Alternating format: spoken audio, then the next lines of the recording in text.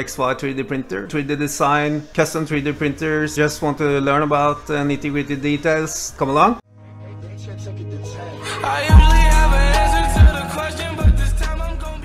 So let's go to Fusion 360. We have what is considered the release candidate here, and we are going to talk about the parts, what they do and why they are there and so on. And let's start with the base frame. This is what I consider the base frame, and it consists of 4 extrusions in the Y, which is 350mm. It consists of 5 extrusions in the Z, which is 310mm, and 4 extrusions in the X, which is 310mm. Those are all in the bill of materials in the beta repository, and we have all our corner brackets, which is nice when you assemble this frame, because it aligns the corner for better placement of the corner brackets. The corner brackets is 28 corner brackets with M5 and T-nuts. We also have all the 4 Y-axis. They are tapped because we like to utilize this screw to align everything together. I also added these 2 rails on the C, which we didn't have before, and the reason is that it's much more convenient when we are routing cables. It makes it a little bit more rigid.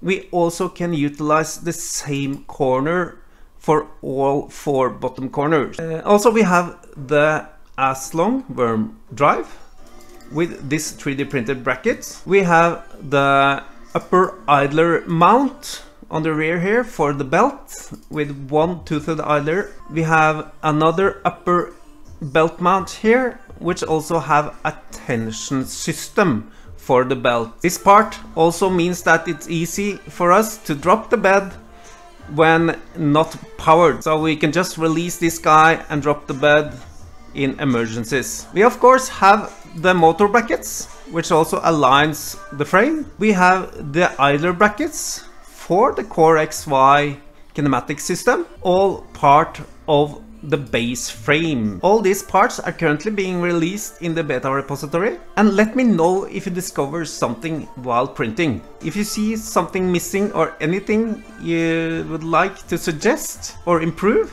then let me know. This is another main assembly in the printer. It is for the bed. I call it the bed frame assembly, and it consists of 2 350mm extrusions and 1 290. We have the bed supports with the thumb screws for adjusting the bed level. We have the single C carrier in the back.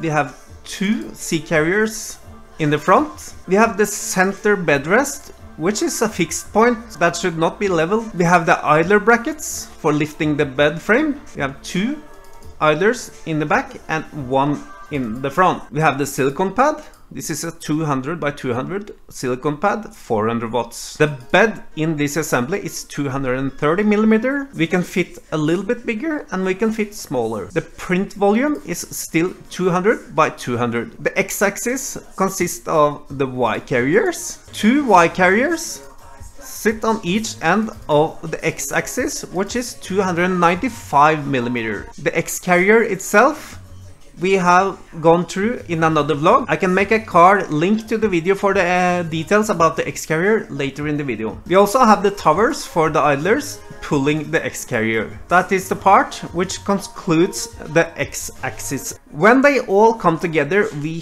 have a 3D printer, guys. We need to add the electronics and we need to add some panels. When I'm done rebuilding the prototype, got that up and running, I'm gonna start designing the panels. Most parts are released in the beta repository for the beta builders. Release date is in another vlog. I will link to that up here later. We are missing the extruder, which I'm gonna add later. It's gonna sit back here.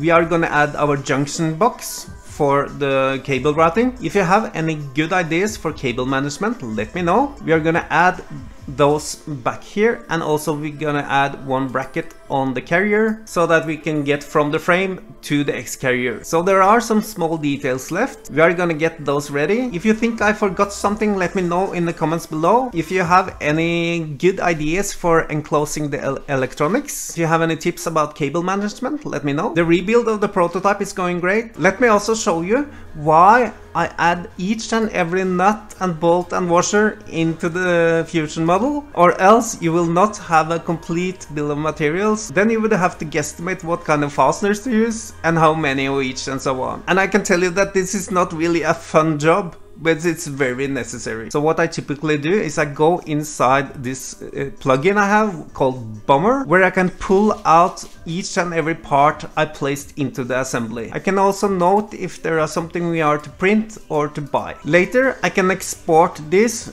to an Excel file and get all the numbers for you. This is all stuff that you guys don't see me doing. All these fasteners, typically we don't have, so we need to go find them online. When the bill of materials is done, I'm gonna find links for you guys so that you can just click and buy and start building this awesome machine. If you have any question, any comment, let me know in the comments below, and please hit a like, and even better, subscribe. Now go melt some plastic.